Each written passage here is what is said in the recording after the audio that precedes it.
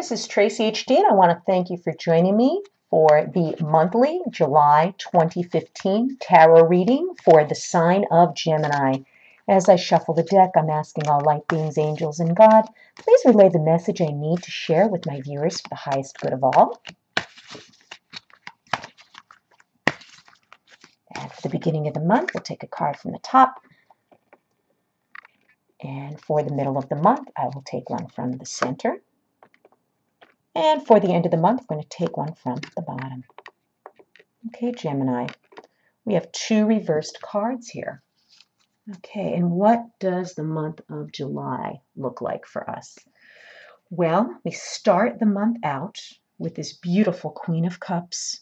It's a beautiful dark sky with the moon, full moon shining. She's sitting here beautifully in this purple, it looks like a velvet type of outfit, and she has the moonlight shining on her, and she has her cup in her hand, and she's sitting there amidst the lotus flowers. A very serene, peaceful, very, very content look on her face, a very serious look on her face, I must say. And when we start the month of July with the Queen of Cups, what I'm getting from Spirit here is basically this is a very emotional time in the beginning of the month. The cups are emotions. This could represent you, Gemini, or it could just represent an energy in the beginning of the month or someone in your life that gives off this type of energy. This person is loved by everyone. She's very honest and fair and decent. She sits there in the full moon, surrounded by water, holding her cup. She's a very nurturing and very caring type of person. So we start the month out in July, Gemini, with a very caring and nurturing type of energy or feel, or you may feel yourself being the caregiver in the beginning of the month and a very nurturing person. Let's see how the rest of the cards line up with this Queen of Cups. We have the Nine of Pentacles, and the Nine of Pentacles here, if it was right side up, looks like this beautiful woman, and she has 9 pentacles to her left and a tiger sitting there very tame. However, we have her upside down in the middle of July, Gemini. And what is that meaning for you? Well, she has beautiful fruit trees too and birds. However, she's upside down. Okay, so reversed cards, in this situation have different meanings than if they appeared upright. And this reversed card here for the Nine of Pentacles, it appears that there could be some type of disharmony going on in the middle of the month, Gemini. Maybe some type of fighting or arguing or unrest at home, some type of financial strain, or you could possibly be a victim of some type of theft where something was taken away from you. The usual flow of things in your life in the middle of July are going to be slightly disrupted, and it's going to make you feel uncomfortable. Okay, it's going to be very discomforting, whatever it is in the middle of July.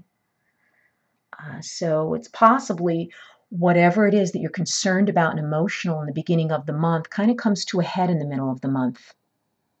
Okay, and this need in the beginning of the month for you to be nurturing is going to possibly be nurturing yourself in the middle of the month. If you find yourself in a situation that's very discomforting, be easy on yourself. Okay, so watch out for something in the middle of the month. It could be very stressful in your home. You could be nurturing someone else, or you may be the one that needs the nurturing. So the month starts out with you being very caring and kind. And in the middle of the month, something takes place where you're going to have to display that caring and kindness and softness within yourself. And then at the end of the month, we have the second reversed card, which is the Nine of Cups. And this card, if it is upright, looks like this. Beautiful woman. beautiful woman. She's sitting under the moonlight. She has the cups surrounding her down below alongside. And it's a beautiful, beautiful picture. It looks like it's in the evening. Of course, the moon is out. And the Nine of Cups, again, it's a reversed card.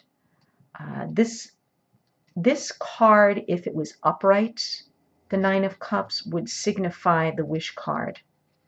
However, with it being reversed, okay, it symbolizes some type of a delay of reaching your goal or having your wish come true. It means that at the end of the month, your dream isn't actually going to come to fruition. Or you could possibly be having some type of unrealistic expectation or lofty desires at the end of the month. So there's some type of a delay. So taking on the energy at the beginning of the month, I would suggest to try to carry that energy throughout the whole month of July. Be easy on yourself. Something that happened in the middle of the month might not be resolved or straightened out by the end of the month. There's going to be a delay. There's going to be a delay in July. So don't expect things that have taken place during the month of July to resolve themselves by the end of the month. It's going to take a little longer. And I know, being a Gemini myself, we're not the most patient people. We want things and we want them now, and we don't like to wait, and we're very fast and quick-paced. But I think during the month of July, we're going to have to slow down a little, realize that, nurturing and giving care to ourselves is going to be the most important thing to see us through whatever takes place during this month of July.